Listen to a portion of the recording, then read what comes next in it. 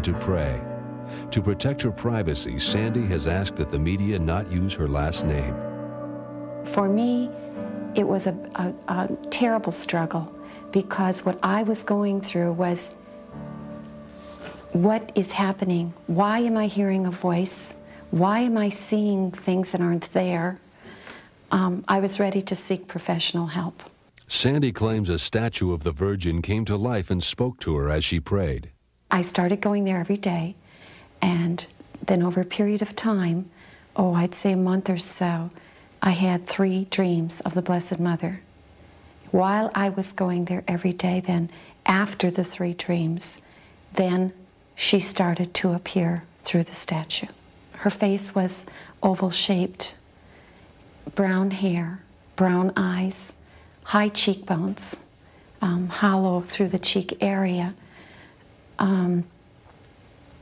Her expressions were very loving, very compassionate, slow speaking. It just made you melt.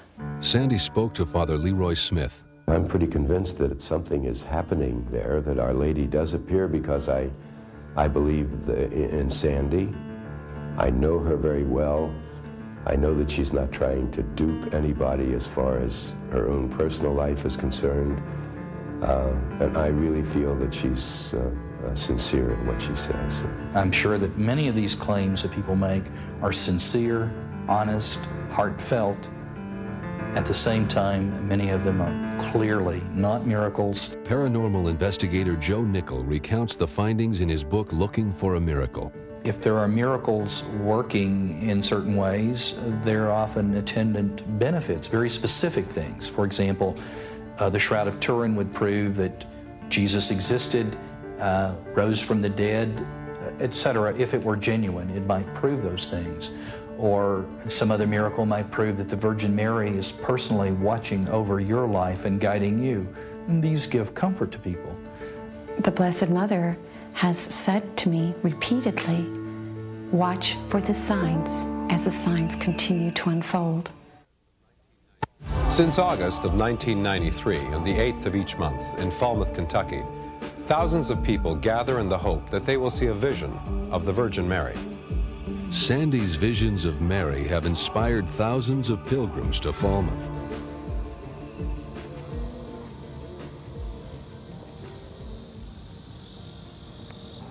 This water source wasn't here, and in March of '93, I received a message from the Blessed Mother requesting a chapel to be built right here on this hill in place of the barn. And she said next to the chapel, special waters would become available that would bring about many spiritual and physical healings. On May the 7th, she told me that these waters that she spoke of would be brought about through her and not through the efforts of mankind. At that time, there was no source of water on this hill. 1 week later, I noticed a puddle here. It had some tadpoles in it. At that time, I didn't realize that this possibly would be the source of water she spoke of. From that point on, we had 22 days of no rain, 90+ degree temperatures, and baking hot sun. The water should have disappeared, but this never did happen, and to this day, this water has never disappeared. But then the water did disappear, and in September 1993, 6 months after the water mysteriously disappeared, Sandy received another message. What the Blessed Mother told me in this message was for me to go to the farm in Falmouth on the 8th day of every month starting in January, to bring all those with me who wish to pray the rosary there and to offer it up for the peace of mankind and conversion of sinners. She never once said she was going to appear. Residents in the Falmouth area who also claim to have witnessed miracles share their photos with one another. This is August 31st at St. Joe's in Cold Springs, and this is Our Lady's first appearance out there. And this is Mary over the water tower. This is Mary, also August 31st, 92, on the bell tower. There's usually a cross there, and instead Mary's on the top of it. This is the Blessed Mother when she dripped out of the sun during her apparition at Falmouth.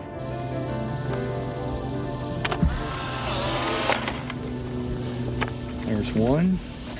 If you look straight into the camera, into the aperture of the camera, you can actually see that golden door shape.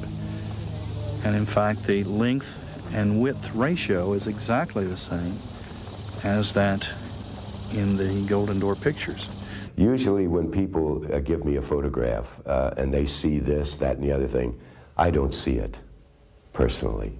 But still in all, whether these are just cloud formations or what, but it happens so often that it would seem that, that there is some substance to some of the pictures that they get. The statue of the Virgin Mary is not blinking. It looks superficially like it's blinking. But when you look at the eyelids, the sculpted eyelids, they never move. And the illusion that the eyelids are moving happens only, and this is done repeatedly in this segment, only when the camera comes in too close in its focus.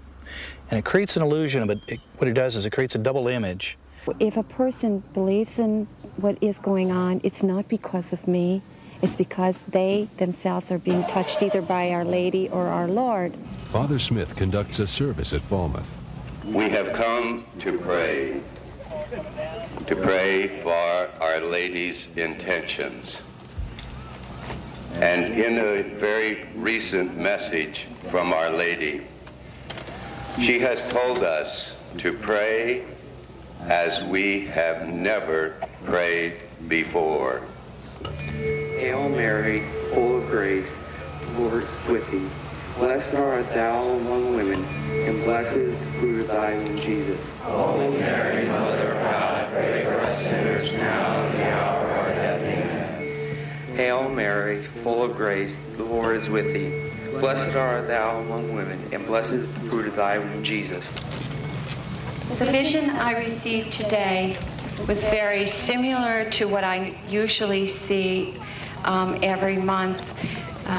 Last month she did bring a little different vision along with her, with a globe and an outline of our country. But this month she just appeared first through the statue. There was a mist. I know people that have come to places like this and they take pictures and they take videos, and even though they don't see anything, things show up on their pictures and videos. And that's odd, you know. You try not to have any expectations about seeing anything because most people don't see anything, and that way you won't be disappointed. But you should come with the intention of praying and honoring Mary, and that's the reason why I came. Many of the people who are visionaries turn out to be what we call fantasy-prone personalities.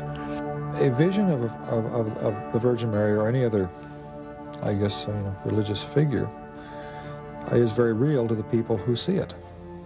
It's not real to the people who don't. I'm not sure what more we can say. To say that the Virgin Mary is really standing out there would be a lot stronger if we took a person who didn't believe in the Virgin Mary and they saw it too. But that doesn't happen.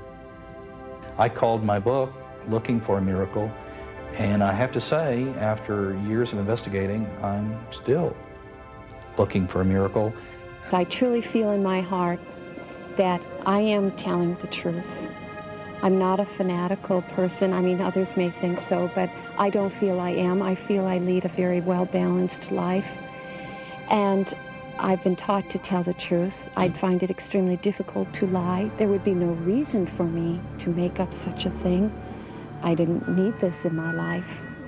We all have beliefs about various things. Scientists have beliefs that the world is consistent and observable and that sort of thing. And people who want to have beliefs that there's a God that exists, I think as long as the belief can engender a person who is a better person, contributes to society, who helps those who are suffering and in need, there's nothing wrong with that. Though skeptics continue to discount the evidence for miracles, For the thousands who gathered at Falmouth, the evidence is undeniable. Angels are as real as we are. There's no question that angels, like everything else, exist.